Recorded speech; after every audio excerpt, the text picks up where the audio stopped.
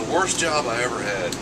It had to be the years I spent working as an exotic dancer. I mean, the work itself wasn't that bad, but if you ever pulled a piece of tape off your forearm after a doctor visit and thought that hurt, buddy, you don't know the meaning of pain.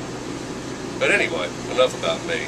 No whining, no complaining. I took 2 suitcases full of $1 bills, drove away free and clear in a 1987 Mazda. So to all those oil workers, truck drivers, politicians, ministers, and Japanese businessmen, God bless you and God bless the United States of America. But we want to hear from you. Your worst job, no whining, no complaining, just dazzle.